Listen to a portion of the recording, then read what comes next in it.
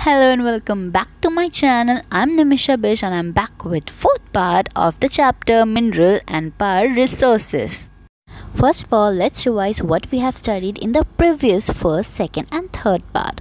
In the first part, we studied about what are minerals, where are they found, types of minerals and how are they extracted. In the second part, we studied about distribution of minerals in the entire world, in which we read about the 7 continents. And in the third part, we studied distribution of minerals in India, uses of minerals and conservation of minerals.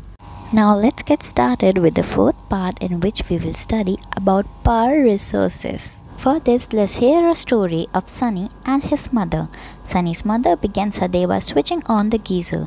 She irons Sunny's school uniform and then she rushes to the kitchen to make the orange juice in the blender.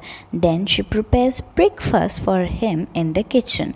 While going to school, Sunny forgets to switch off lights and fan. When her mother switches them off, she thinks that dependency on more and more gadgets which consume energy has led to a wide gap between the demand of power resources and its supply. हम इतने ज़्यादा dependent है power resources पे कि हमें power resources हर जगह चाहिए, उसकी डिमांड ज़्यादा है और सप्लाई कम है. Power resources plays a vital role in our lives. We need power for agriculture, industry, transport, communication and defense.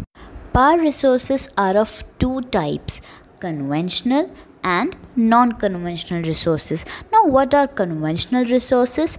Conventional sources of energy are those which have been in common use for a long time. For example, firewood and fossil fuel. Conventional sources वो sources होते हैं जो हम लंबे समय से use करते आ रहे हैं, लेकिन वो सोर्सेस लिमिटेड क्वांटिटी में हैं, जैसे फायरवुड, फॉसिल फ्यूल्स जैसे कोल, पेट्रोलियम, नेचुरल गैस. ये सब कन्वेंशनल सोर्सेस हैं जो कि हम लंबे समय से यूज़ करते आ रहे हैं, लेकिन ये लिमिटेड क्वांटिटी में हैं. ये नॉन रिन्यूएबल सोर्सेस हैं और ये जल्दी एग्जॉस्ट हो सकते हैं.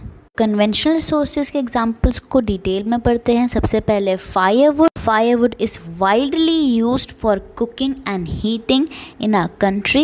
More than 50% of energy used by villagers comes from firewood. अब firewood के advantages क्या हैं और disadvantages क्या? Firewood easily accessible है, हमें easily मिल जाता है. ये It provides energy to a large number of people. जैसे हमने पहले पढ़ा कि more than 50% of energy is used by villagers which comes from firewood. इसके disadvantages ये हैं कि इसको कलेक्ट करने में टाइम लगता है, टाइम कंज्यूमिंग है, पोल्यूटिंग है, it promotes greenhouse effect and it causes deforestation. Now let's talk about fossil fuels. What are fossil fuels? Remains of plants and animals which were buried under the earth for millions of years got converted by the heat and pressure into fossil fuels such as coal, petroleum and natural gas. They are the main sources of conventional energy. We will study in detail about coal, petroleum and natural gas in the next part.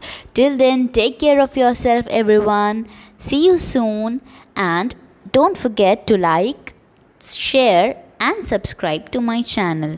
Thank you for watching.